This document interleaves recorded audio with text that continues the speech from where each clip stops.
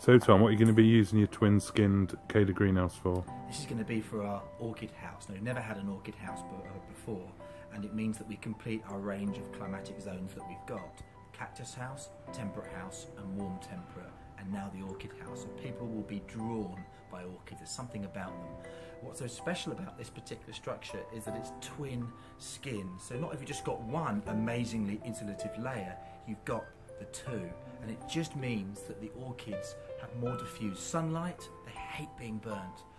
They just get burnt so easily by a direct sunlight. So you've got twin skinning to diffuse that sunlight further, and also really cuts down on the heating bill. Even today, the difference in temperature in here compared to just a single skin next door is incredible, and the environmental conditions are so good for it. So the humidity, you can almost feel the humidity in the air. It just builds up that humidity which orchids love.